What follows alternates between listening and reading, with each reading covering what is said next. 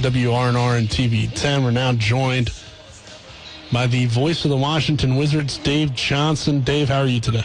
You know, this might be a first for me. I'm actually doing an interview from the tarmac at Dulles Airport. We're getting ready to fly to Detroit. And actually, they moved up our flight time a little earlier today because tomorrow, maybe it's on in Martinsburg, we've got the Wizards and Detroit Pistons, but it's a 12 o'clock start tomorrow. So we can get into town earlier tonight.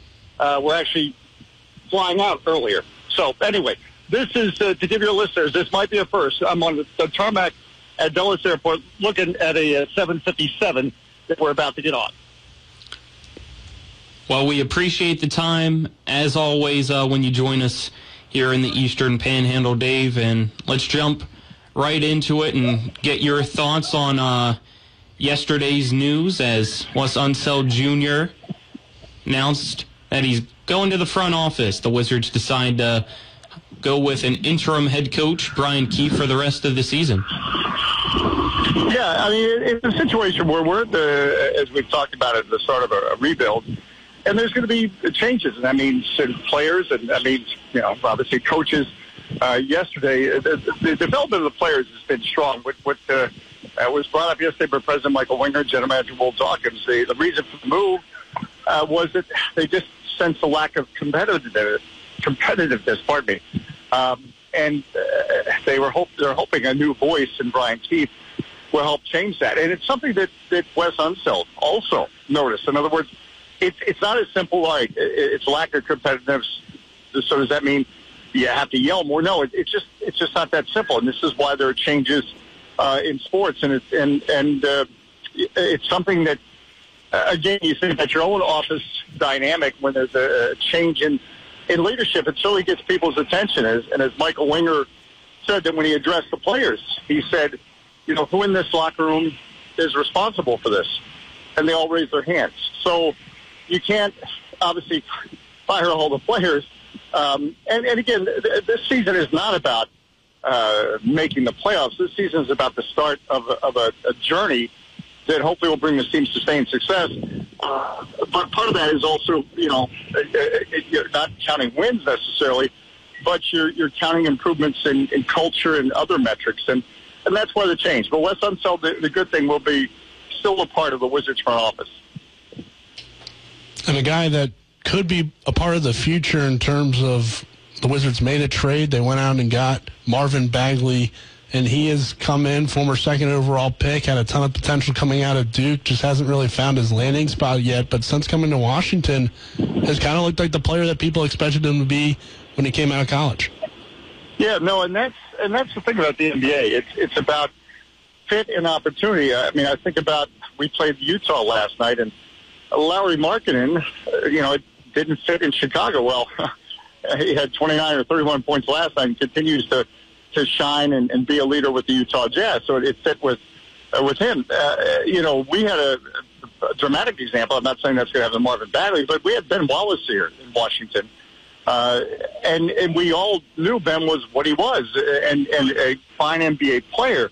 But you're thinking, all right, this is going to be a great role player, and he'll average 5 points and 8 rebounds a game or something like that. He goes to Orlando, and I think they viewed him the same way. He gets to Detroit, not that they viewed him differently, but he ends up in the Hall of Fame. He has a Hall of Fame career. Now, he can have that because of the players that he's surrounded with. He can take on a role that becomes such a specialty that he earns a Hall of Fame career from it. So when these players come out of college and there's potential like you see in Marvin Bagley, and it just doesn't quite work out in Sacramento, and obviously it didn't work out necessarily in Detroit in terms of living up to that number 2 billing.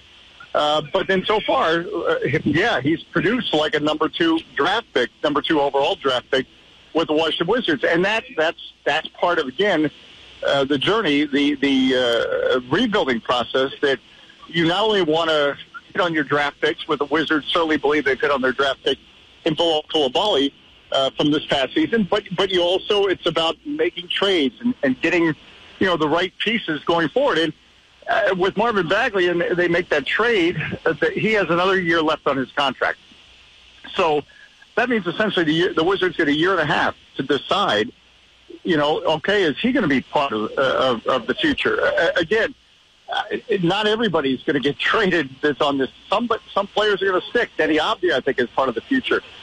Kyle Kuzma, I think, is part of the future. That's not saying he won't come up in trade talks, but that's the exciting part. It's a discovery process that we're on here right now, and this is what we knew we were getting into. This is what fans, quite frankly, asked for. Now, when you ask for it, you sometimes when you've lost whatever we've lost in a row or whatever our record is, it's easy to say, well, wait a minute, we didn't.